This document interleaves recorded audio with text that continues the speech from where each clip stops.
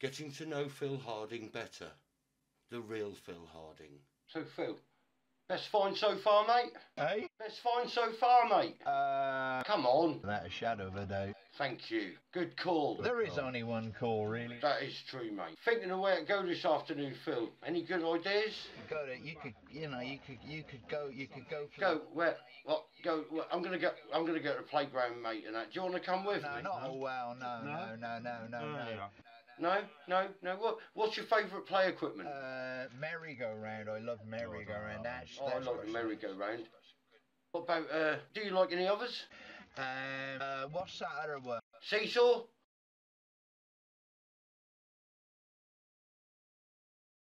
Anyway, your hair, Phil, is world renowned. But what do you like about it most, mate? Love that burns. No. Oh. Yeah. Why? Oh, it's cracking. Yeah, all right, I suppose, you know. Anyway, apparently you had a fallout with your normal barber, didn't you? That man, the gaps he leaves in there, oh, pleading with him. You're pleading with him to what? Cut your hair properly? Or you like it when they put the rollers in and stick you under that dryer thing, is that right? Absolutely, I love that. Would you consider having your hair cut by anyone else? Not by you. Not very nice.